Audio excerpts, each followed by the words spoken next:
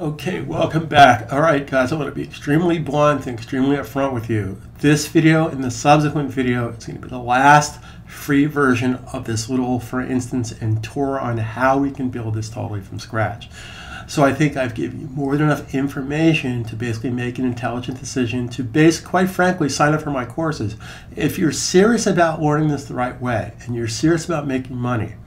Now, I want to share something with you. I have an all-access pass. And my retail value on that all-access pass, which includes all my current, I think I have about 26 or 27 courses on Udemy right now as of this recording. Okay, so let's round it off to 25. So my fee for that, my retail fee for that is almost $1,800. Let's call $1,749 $800, $1,800.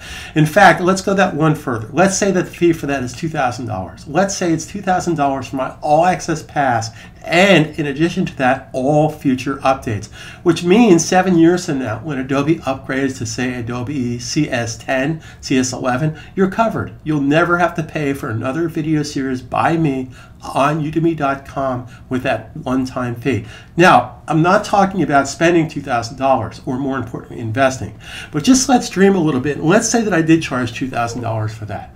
That sounds like a lot of money to some of you, but guess what? In the scheme of things, I would like to think in the next 6 months to a year to 2 years to 5 years to 10 years down the road, you're going to make 10, 100 times that amount back.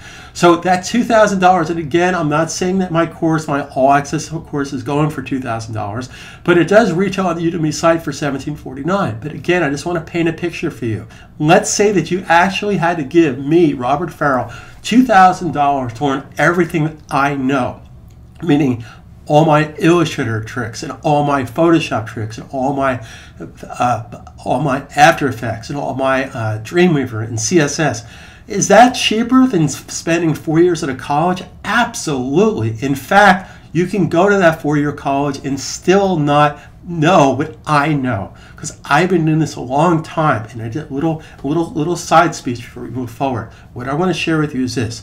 I live in New York City, very expensive city. I make tons of money doing what I do, and I enjoy what I do because I work smart every single day. Every single mouse click, every single keyboard shortcut, I'm saving time, I'm squeezing the sponge. Now, the other thing I want to share with you is this. I do have plenty of students every year that come to me who went to a 4-year college, great design schools like Parsons and Pratt and the New School, or Caltech out in California, or RISD up in Providence, Rhode Island. They went to these great design schools, and I think those schools are great design schools, but they really are subpar when it comes to software training because A, they don't pay their instructors very much, no offense. B, they're not teaching proven techniques. I actually had students come to me from taking classes at one of these New York design schools, and I won't mention the name, but they said the teacher actually stood in front of the class and read it from a book. That's just bull pucky. You should not be spending thousands of dollars to go to a school to get a worthless piece of certificate and not know the software, because here's how it works. Okay, some of my major clients here in New York City is Hearst Publication. Every major ad agency in the city comes to me for training. Now, they're not going to hire somebody that doesn't know what they're doing. They want to hire people that work quick, fast, and know keyboard shortcuts, and more importantly, guys, they know technique. Software comes down to technique. Technique is based on experience. My 20 years of experience will share with you my technique. So before we move forward, I just want to say one final thing. Okay, my technique comes down to sharing with you how the software thinks, but more importantly, this is like on-the-job training. This is like if you would have basically worked for me, I would say, okay, here's what we need to do. So I'm going to sit with you day after day after day and share with you how I do it. And guess what? My system works because I kicked the tires. I made those mistakes 20 years ago. I pulled my hair out at 2 o'clock in the morning wondering how I solved this. So I'm cutting through all the nonsense. Don't read books. Don't look at other people's videos. Watch my videos because I will share with you if there's a better, faster, quicker way to get something done. Those are the techniques I share with you. So that's my little PSA, and we'll move forward. Okay?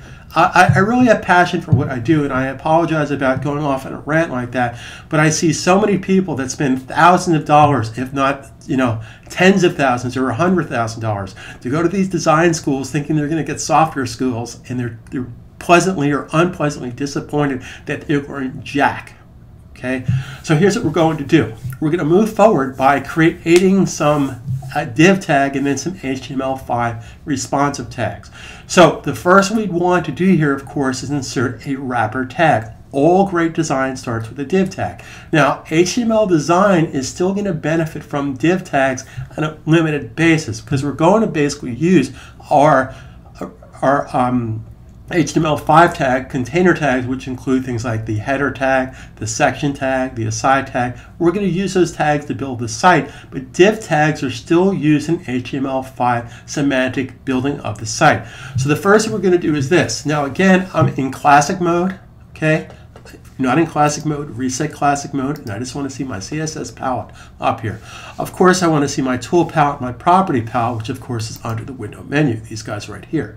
So these are the only three palettes in the application frame, which is fine for right now as well. So based on these choices, I want to make sure that you're selected in the layout tab, not common tab, but the layout tab. I'm going to basically click right there. What does that say? That says insert div tag. Now, for those of you that are new to this, a div tag is simply a division, a section, a part of the site that's known as a div. Now, if you want to take a note on this, and the cool thing about watching this on Udemy is on the top right section over here, there is a section on udemy.com for taking notes, which I highly suggest you do. This way you don't have to write it on a piece of paper and then realize what note it went to what video. So Udemy has a process that they come up with. Every time you watch a video on udemy.com, right to the right of it, you can ask a question about that particular video. You can also download that video to your computer. More importantly, you can write yourself a note. So if you're writing a note on what a div is, that's what it is. It's a container div, meaning that it contains content. In fact, you can put a div inside of a div, inside of a div, inside of a div. We're not going to do that in this course. So I'm going to basically click right here and insert a div tag. Okay, now there's nothing to select right now, so I'm just going to go with this default. Now, important step here, we're going to give this div an ID, which means the reason you ID a tag, and you can ID any tag, you can ID a paragraph tag, an H1 tag, you can ID an image. The advantage of IDing something, therefore you can talk to it differently. So what do I mean by that? Well, as an example, let's say that you had 5 black Nikon. Did I say Canon? Oops. Nikon. You had 5 black Nikon D4 cameras with the same lens and everything else. Well, how would you possibly tell them apart? The answer is you'd look at their serial number. So that serial number is their unique ID. So here's how an ID works. You can ID any tag. A body tag can have an ID, an H tag can have an ID, a paragraph tag can have an ID. So in this particular case, we're going to give this div tag an ID. Therefore, we can talk to this div tag differently from other div tags on the page. Now, if you want to take a note on this, when using IDs, and again, you can ID any tag, any of the 127 tags that you find in HTML4 and 5, you can ID those, but you can only use that same exact name once per page. That's why if you want to use that rule, that ID for more than one page, you use class tags, and we'll talk about that, of course, as the course progresses. So we're going to give this div tag an ID of wrapper, and I'm simply going to OK. Now, important step here. Okay. Since I have no content, Dreamweaver in its wisdom, and hopefully you can see this right here, this does say content ID for wrapper goes here, and that's exactly what we want to have happen. So we're going to put the information for building the rest of the site, but everything is going to be inclusive, included in this wrapper tag. In fact, notice how I spelled that wrapper as in GIF wrapper, not as in yo-yo wrapper. Okay, not as in musical wrapper, as in GIF wrapper. I did have a student, by the way, spell this years ago, R-A-P-P, and I say now as in gift wrapping.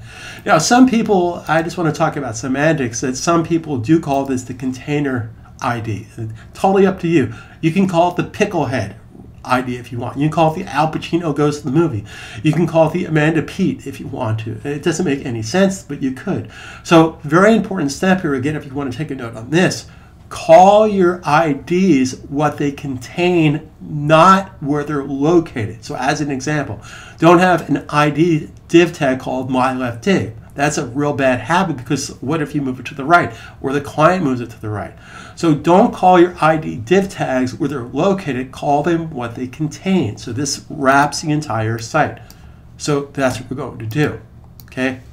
So now we're going to set up our basic setup for our HTML5 tags, and we'll do that in our next video. And the next video is going to be the final video in the free introductory to this course. And again, I highly suggest, if you're serious about learning this the right way and making money, sign up for this course. It's not a lot of money, and it's an investment in your tool set, and it's an investment in your knowledge, and it's an investment in your future. So I'll talk to you in the next video.